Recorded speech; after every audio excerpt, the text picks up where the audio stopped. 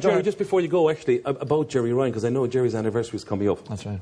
I mean, I was never a close confidant of Gerry's or anything like that, but we travelled, we did shows together in the Canaries and Paris and everywhere.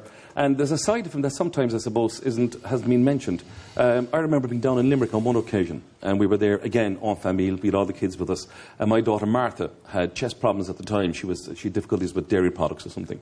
And Gerry was convinced, Slippery Elm, and you know how bombastic he could be. Yes. Slippery Elm, And next thing, lunch was ordered, and lunch arrived, and Gerry was gone.